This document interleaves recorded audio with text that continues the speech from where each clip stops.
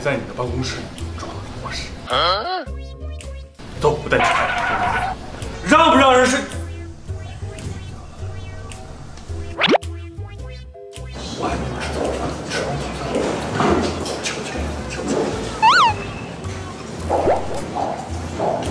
我们边吃边聊。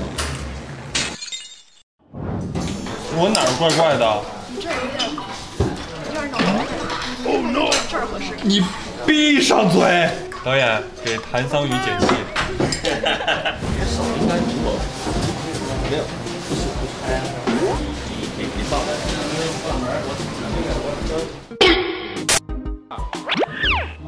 哎。哟，老裴，你脸都红了嘿！耳朵也红了。嗯。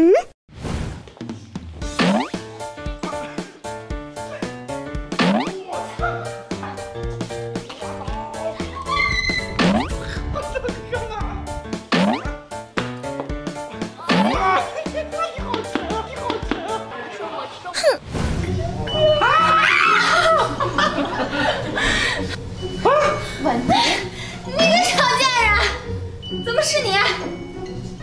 你叫什么？就贱。没有，我是睡在谭司令那里的，我又睡到了这张床上。昨天晚上在谭司令那儿过的夜。对，他都不给你换衣服。你看，这什么男人？什么男人？ Hello， 酷的聚会的朋友们，大家好，我是陈星旭啊。然后今天采访一下我们一见倾心的女主角，叫张静怡。好，那我们问第一个问题啊，分享一下你对这个角色的理解。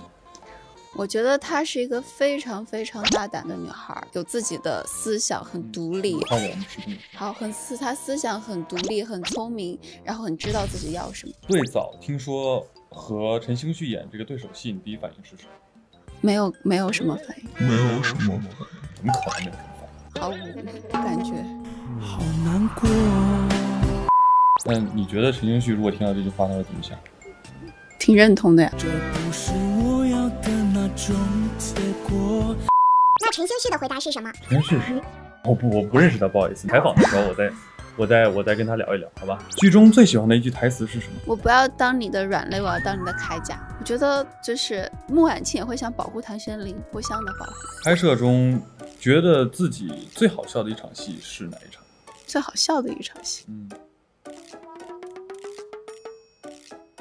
没有什么很好笑的戏。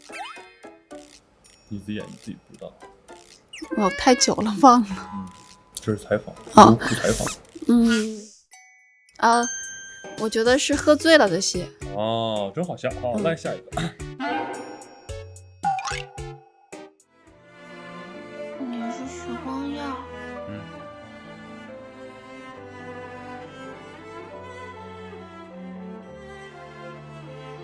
笨蛋。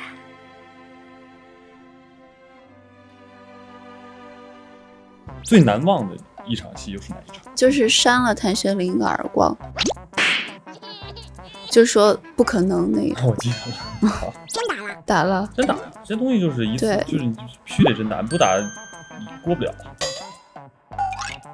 你不一次不打过不了，你就打2次，2次还不敢下手，更你打3次。尴尬。所以打完之后，你就想是一次是这种感觉，还是一直还是就这种很痛的。那打完之后，星旭的脸有没有红很久？不会，女生的手劲儿没那么大。最喜欢的一场戏是哪一场？最喜欢的一场戏，杀青那天的戏，因为可以杀青了，下班了。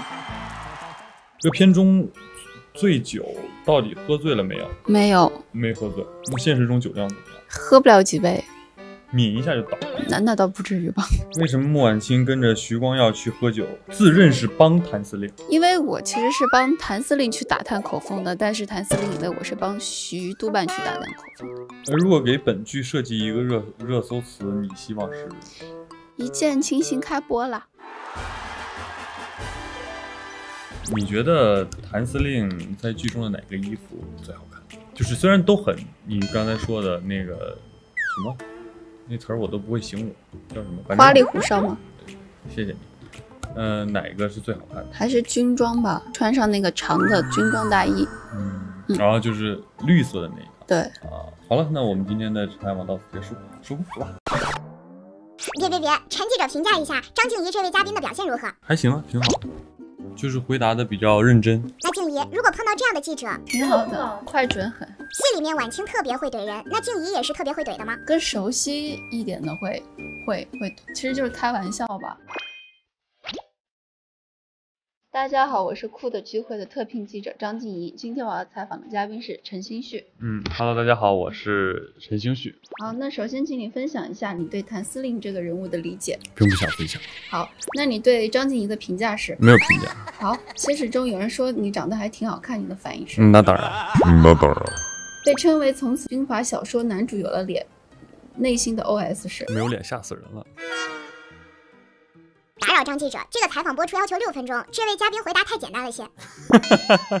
那沐婉清去当徐光耀的秘书，你老是在他们的门口晃悠干嘛？因为就是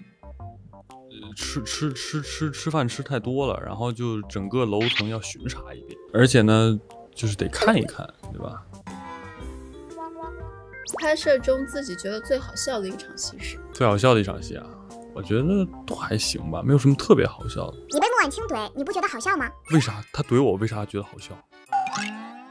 就是我们觉得很有喜感啊。那是你们觉得，我为啥觉得好笑？那你的感受是？你们笑什么？最喜欢的一句台词：上海都是我的地盘。被称为行走的衣架，有什么保持身姿挺拔的秘诀？贝贝架。啊？不，行走的就是这天生的，没办法。对于战谭司令和双二、谭司令和谭四以及谭司令和光耀的粉丝有什么想说的？你们很有眼光。你之前路透造型被小说拿来做广告素材，大家也都说你是高质量少帅。你知道这个梗吗？挺好，反正广告费给我结一下吧。反正明年这个有代言的话，你跟我说一声。如果专访遇到的都是张静怡这样的记者，内心 OS 是怎样的？是早点下岗吧。张记者有什么反驳的？你不觉得我采访的很快，你答什么就 OK 什么，这样下班很早。下班。